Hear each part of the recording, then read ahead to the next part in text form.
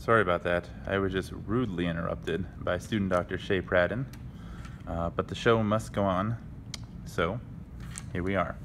Let's really quickly recap the VOR. Please note I did start drawing the saccadic pathway. Ignore it for now, we'll talk about it in a second. So the VOR, again, if we get let's say our head moves left, our left semicircular canals will pick that up.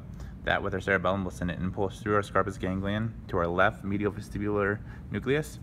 That will then decussate and ascend through the MLF to synapse on the sixth nerve, or abducens, and then abducens from that point will innervate lateral rectus to move the eye out, which will be right in this case, away from our left impulse. Sixth nucleus will also send an impulse decussating again and then ascending through our MLF to reach this structure, which is the third nerve, or the oculomotor nucleus. Oculomotor nucleus will then send a nerve to innervate medial rectus, again moving the eyes right, which again is opposite of this original sensation. Okay, so the next things we're going to focus on is our saccadic and our cortically controlled saccade pathways. Again, as I said, I drew the saccadic pathway in, but we can still talk through it. So remember, this has to do with reflexive eye movement.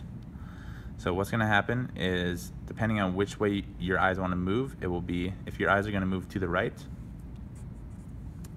then we are going to have a ipsilateral superior colliculus will activate. That will synapse on this structure here, which is our mesencephalic reticular formation.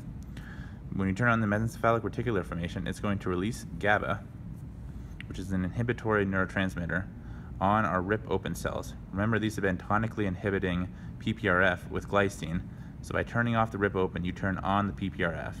The PPRF then is able to activate your abducens nucleus and then follow the rest of the pathway. So again, turning the eye right. If we add to that then, for cortically controlled saccades, this is going to be on a contralateral side to your eye movement. So say that this is you're going to move your eyes right again, your left frontal eye field is going to be activated. It's going to send descending fibers, which are going to decussate, you don't need to know where, and then synapse on the contralateral superior colliculus. From this way, then, it will completely follow the same saccadic pathway through our mesencephalic reticular formation, turning off our rip open, thus turning on our PPRF, and then activating abducens in the rest of the pathway. Last thing then I want to touch on is the medial vestibulospinal tract. So remember, we learned about this previously. This has to do with moving your neck in relationship to your head position. So this actually makes a lot of sense here, is if we're doing the VOR and we're moving our head, we want to not only adjust our eyes, but also our neck at the same time. So remember, this sends also structures through, this sends fibers from the cerebellum and the semicircular canal, which will go through Scarpus ganglion. I don't think I touched on that in the last one, but Scarpus ganglion is the pseudo-unipolar where all vestibular input comes from. This will also, like the VOR, go to our medial vestibular nucleus. And then remember, this one bifurcates, goes to bilateral MLFs, which then goes to my MLF or medial vestibulospinal tract in the cervical spine. We'll synapse here on our motor horns and then control neck muscles. So the whole system is working together, which is pretty awesome.